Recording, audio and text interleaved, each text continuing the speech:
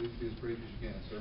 Yes, sir. Ladies and gentlemen, Chairman, I come before you today not with a written statement, but speaking from the heart. I was released from prison on August 19th, and for 3 days I was going through a nervous breakdown. I had no place to go, no one really to turn to. You know, I could get meals, but I knew that winter was coming, and I had nothing except for $230 in my pocket. I went to Walmart, bought a bike that repeatedly kept breaking down on me. I'd take it back to Walmart from downtown, which is no short trip if you're afoot or even on a bike. And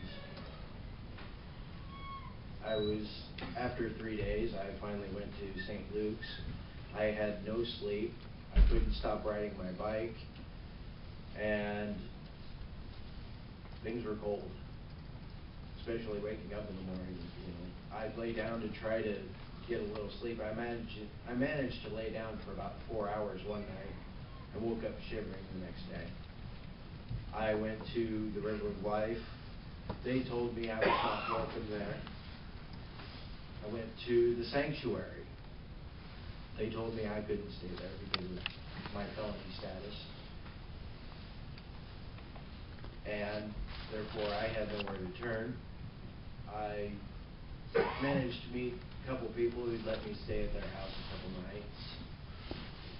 You know, most of the time I'd sleep out by the library.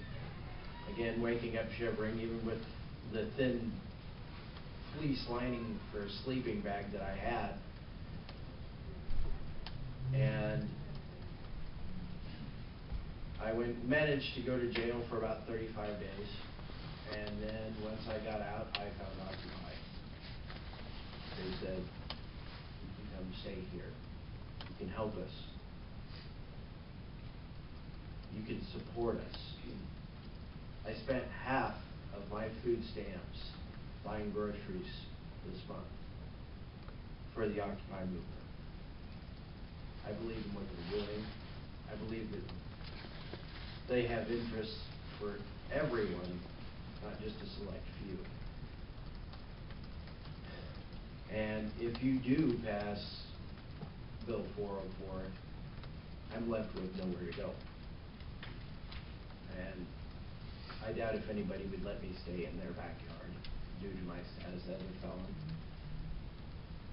I can't vote. And basically, I feel helpless. So, you know, I leave it in your hands, ladies and gentlemen. My fate. Thank you. Any questions? Are there questions? Thank you, sir. Brian Ertz.